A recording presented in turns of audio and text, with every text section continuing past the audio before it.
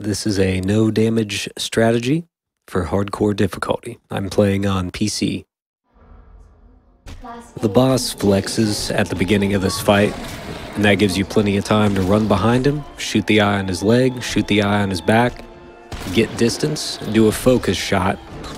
That means aim until your crosshairs come together and hit his big eye.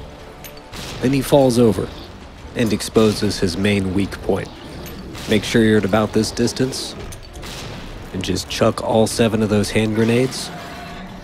Wait for him to take that step forward. His left leg, you see how he took a step forward? And as soon as he plants that on the ground, that's when you throw a flashbang. Run behind him, shoot the eyeball on his back, and then you shoot the eyeball on his leg through his leg. Chuck another flash. Last 2 magnum rounds on the big eye.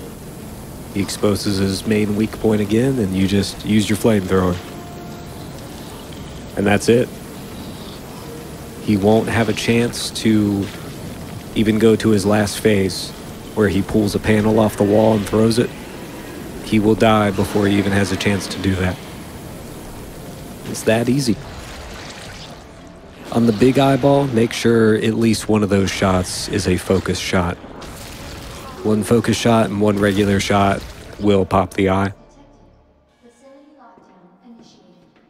And that's it. That's GG.